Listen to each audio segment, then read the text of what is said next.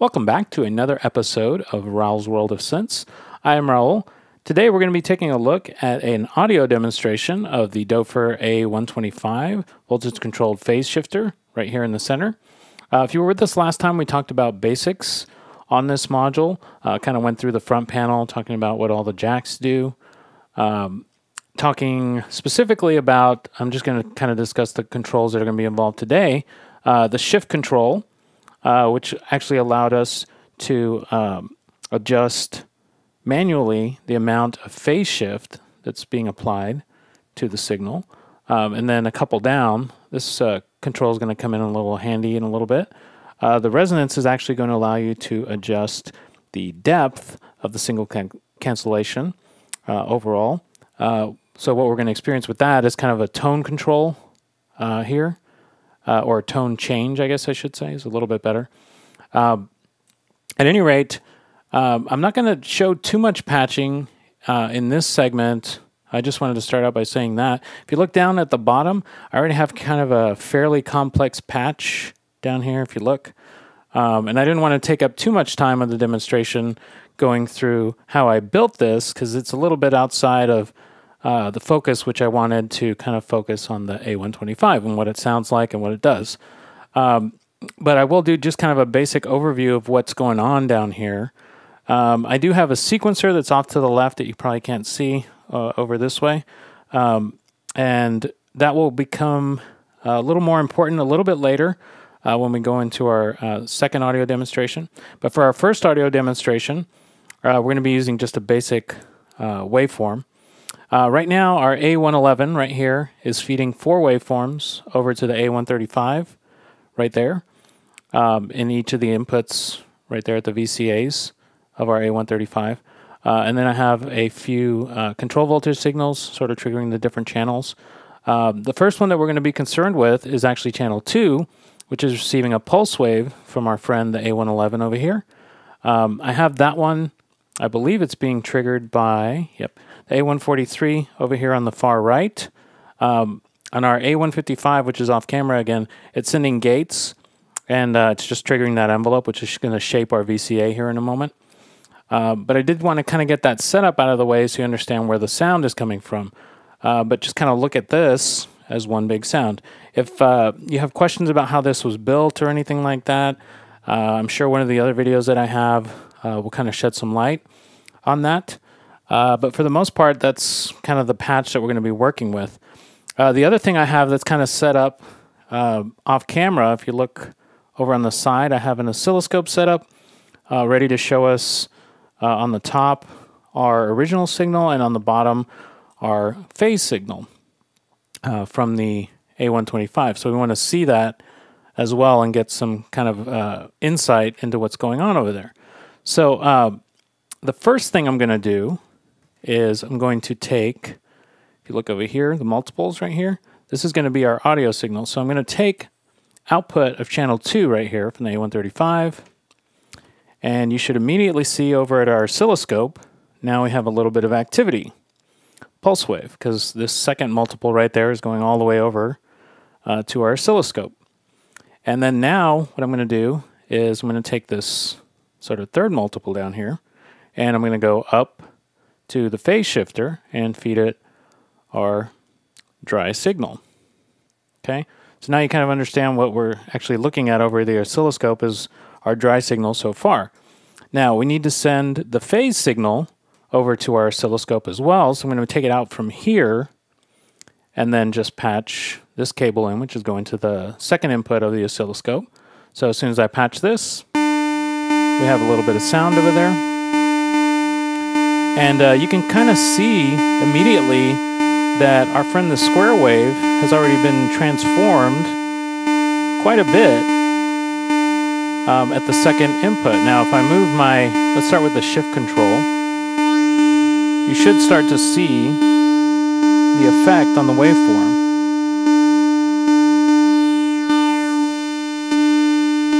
And you can see that it's kind of varying the shape quite a bit. Now, it's not quite as squarey as it was, if that's really a word.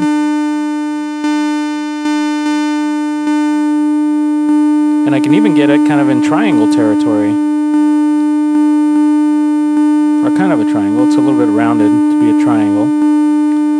Over at our 125, one thing I do want to note is right now we're only listening to the phased signal. So right now it's all at 0. So we're only listening to phase. We're not listening to any additional original signal, except for what's coming in at the A135 over there. So now let's go back to shift and kind of play with that a little bit more. And just kind of observe on our oscilloscope.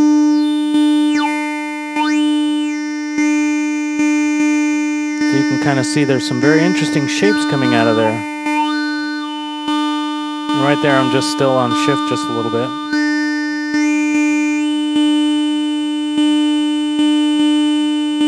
Okay, now let's play with resonance a little bit.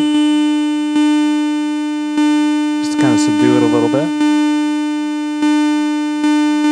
Because remember, the resonance is actually going to allow us to control the depth of the signal cancellation. Because inside of here, we basically have our comb filter, which is acting on our audio in right there at the audio in jack. So let me just play with the shift a little bit more. And then I'm going to go to the second part of this demonstration. Because you should have already heard it quite a bit, as well as kind of observed how it's affecting it. Okay, so that's the first part. Now I'm going to go to my oscilloscope and I'm going to flip into a different mode over here. So let me kind of flip over there.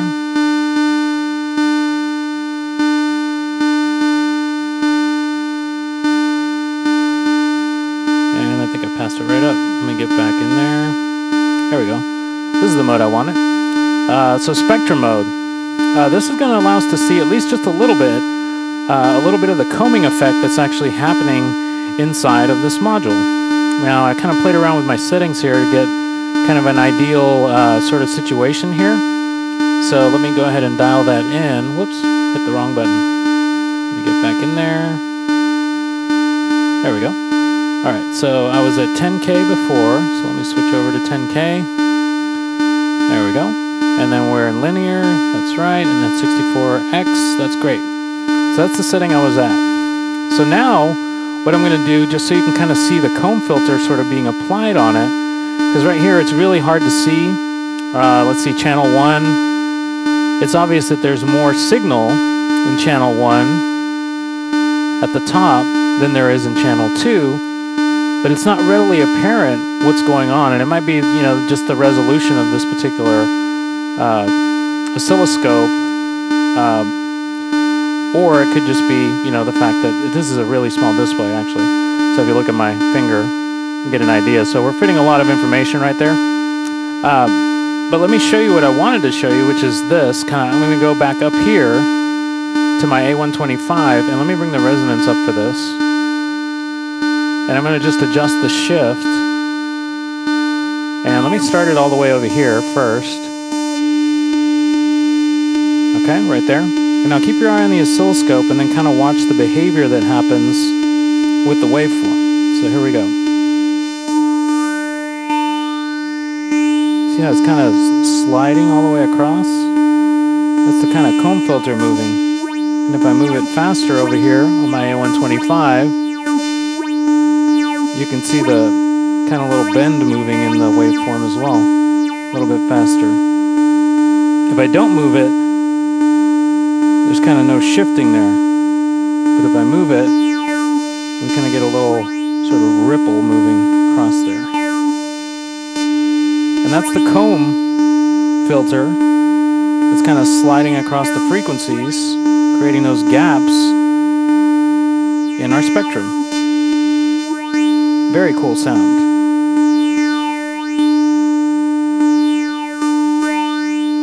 I'm just going to kind of do it a few more times.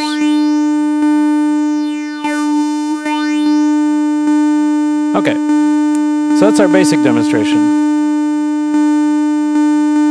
And now that we have that out of the way, we're going to take kind of a brief pause before we go into the next segment. I think we covered just some of the basics of the audio demonstration part. You know, level, I think I didn't really explain it, but it's pretty straightforward. I mean, we're adjusting level going in. So if I want less level, I bring it down. Right here, shift, that's the one we've kind of been playing with for a little while. That one again is allowing us to adjust the amount of phase shift, and then at the very sort of closer to the bottom, we have our resonance control, which is allowing us to change the depth of the signal cancellation. But what we are experiencing is an actual tone color change in our sound.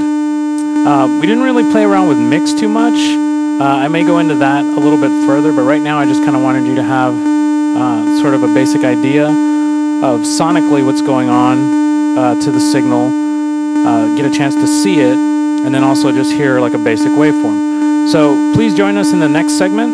We're going to kind of do a little more advanced demonstration, maybe integrate the A125 sequencer, and I want to thank you for watching, of course, and keep on patching out there.